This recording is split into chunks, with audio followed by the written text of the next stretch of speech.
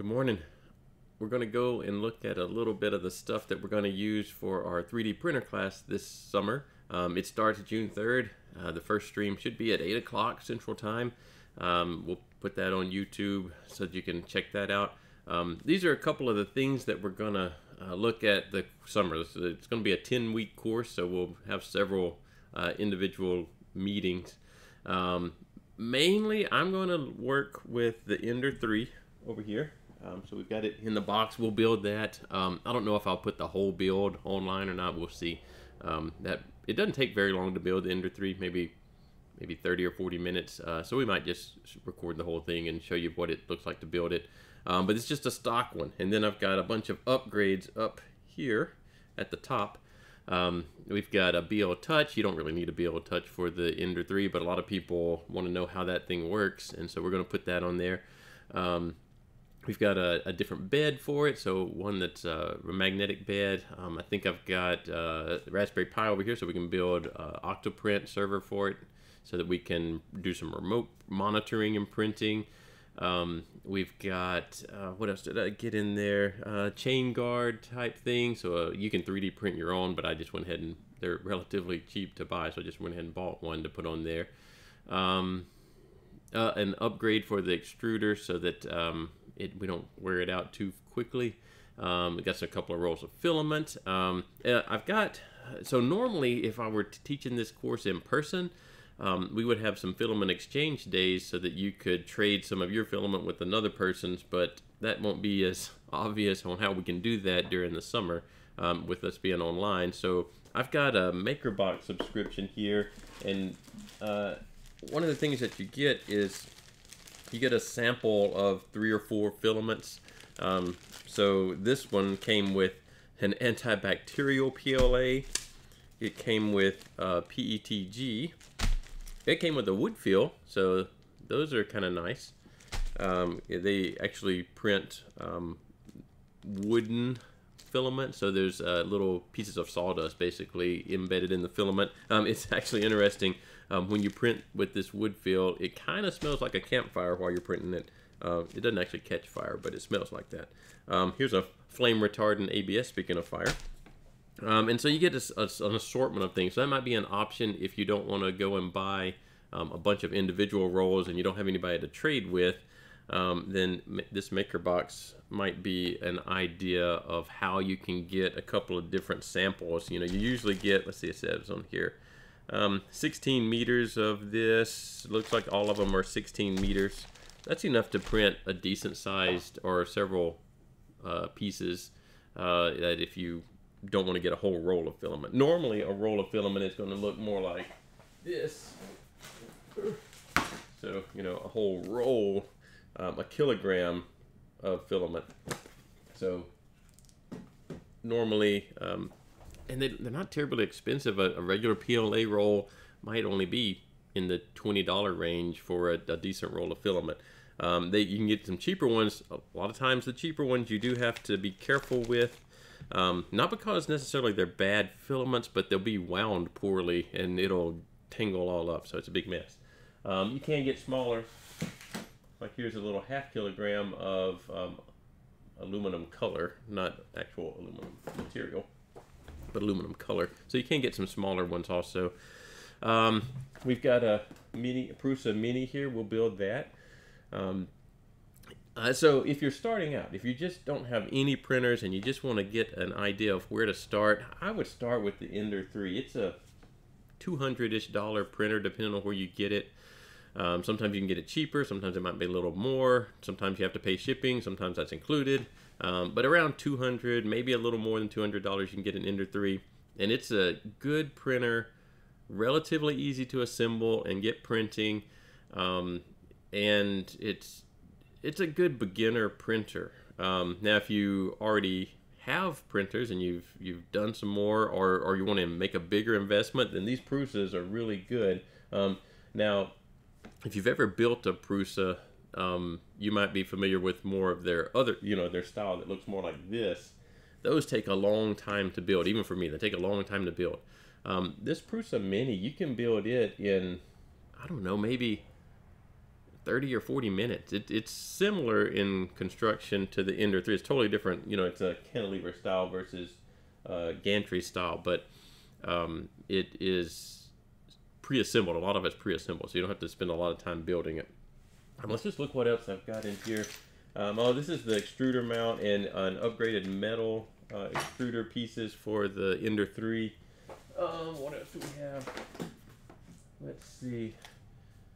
Oh, this is the auto bed leveling sensors. This is the BL Touch. That's just some chain guard type stuff. I haven't even opened it yet. Chain guard. This is the spring steel bed with the magnetic bed. Those are just parts that we may or may not need. Everything, including the tools, although they're usually kind of low-end tools, will be in the box for the Ender 3. And for the Prusa. Actually, the Prusa comes with some relatively nice tools. And over here, we've got, we won't spend a lot of time on these, but we've got a resin printer. So this is this Frozen Sonic Mini. Uses a resin versus using something like a filament. It doesn't use one of these. It uses a liquid resin that cures with a UV light. And so you can get really high detail on those things. This is just a wash station that you can use to wash out the liquid resin that didn't cure, but it's still coating your part. So we'll see how these work. Again, these are $250 maybe at the lower end, and you get some really nice detail out of those. This isn't all that we'll do, but this is a lot of what we'll do. We'll do a lot of things with software. We'll use different slicers. You may not even know what that is yet, and that's fine. I will do everything where you can get by the course with something like the Ender 3, a single roll of filament, and open source software. So all this other stuff you don't have to have at all. I'm just going to show you so that you know what it looks like when you hear about it, and you can see, oh, well, that's what that does, and that's how much it costs, and that's how difficult it is to install and set up. Some of this stuff is really simple to install and set up. Some of it takes a lot more effort to install and set up, but the minimum thing you'll need is some kind of printer like this. It doesn't have to be the Ender 3. There's others. I have some TiVo tarantulas that are on the same price range that are and also relatively easy to install. They actually have a little bit of an advantage when it comes to changing firmware over the Ender 3. We'll get into that later. But they're in that same price range. Oh, I didn't tell you the price. I think this Prusa Mini is, you can probably, if you can find it available, it's been on back. I actually ordered this in November of 2019, and I got it in, it was probably the end of April when I got it, 2020 when I got it. So they've been kind of back ordered for a while. This Ender 3, I bought it and got it a few weeks later, maybe a week later. And so there's just a easier supply of these to get a hold of.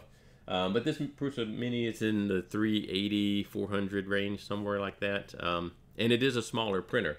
And so you can kind of see the size bed. This size will be the print bed for the Ender 3. And the Prusa Mini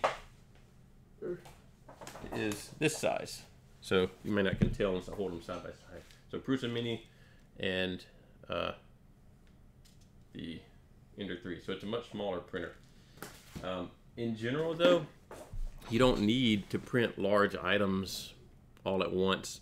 Even if you have a smaller printer, you can break items into smaller pieces. Even if they're one solid model, we can chop them into smaller models and glue them together. We'll show you how to do that with some free software. Most of the course is going to be related to things you could do on an Ender 3.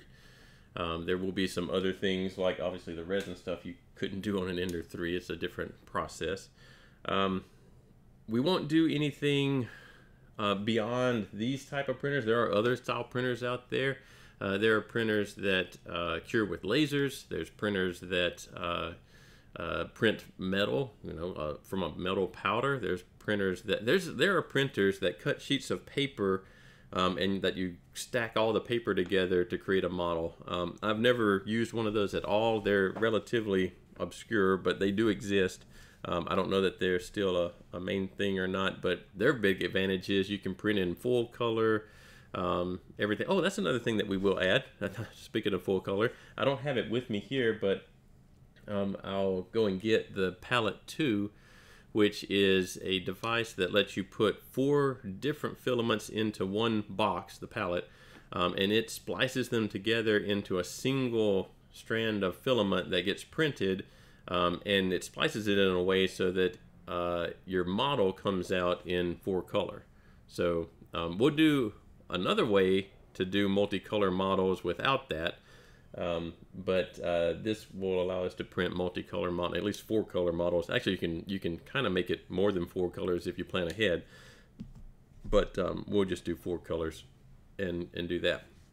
I believe that's all of the different things that we're gonna do, or at least a big selection of the different things. We only have 10 weeks, so we'll try and add a thing every week and add a different thing. We'll do some other interesting side projects kind of on the printer, in the printer area. But again, for the course, if you're actually taking the course for credit, now if you're just watching on YouTube for the fun of it, then you can do whatever you want to. But if you're taking the course for credit, then you need something comparable to an Ender 3, at least 1 roll of filament. It doesn't matter to me if all of your stuff is the same color and you turn in pictures of the same color prints, that's fine. So you need 1 roll of filament. Actually, speaking of that, you can get rolls of filament that go from one color to another, or they transition to several different colors. So if you want 1 roll that's a bunch of different colors, you can get that too. I don't think I have any of that here to show you what it looks like, but basically it starts out red, and then it might go to yellow, and then maybe to orange, and then maybe to purple. I don't know. But as you print, the filament gradually changes colors. So that's one way to get multiple colors out of 1 roll. So you need a roll of filament and an Ender 3-ish type printer. Everything else either comes in the box or is something that we're just going to talk about but you don't actually need, or it's a free thing. So it's like a piece of software that you can just download. Okay, I hope that gives you an idea of what we're going to do this summer. Gets you excited. If you don't have your printer right away, like I say, ordering these right now, things seem to be shipping relatively regularly. In the past, students have gotten the Ender 3s from Amazon. Some of them have ordered them from Walmart. Those seem to be pretty popular. If you order from a overseas site, just check that they have a U.S. warehouse, because a lot of them do. They have a U.S. warehouse so that you can get it shipped reasonably fast. If you order direct overseas and it has to get on a boat and get here, it's going to take a while for it to get here. So there are some better deals price-wise from some other companies. You just have to make sure they're going to ship it from a U.S. warehouse to get it any reasonable amount of time. Otherwise, it's very unpredictable. You might get it in a month, and you might get it in a week, or you just don't know. So just check on that if you order one of the printers that has to come from overseas.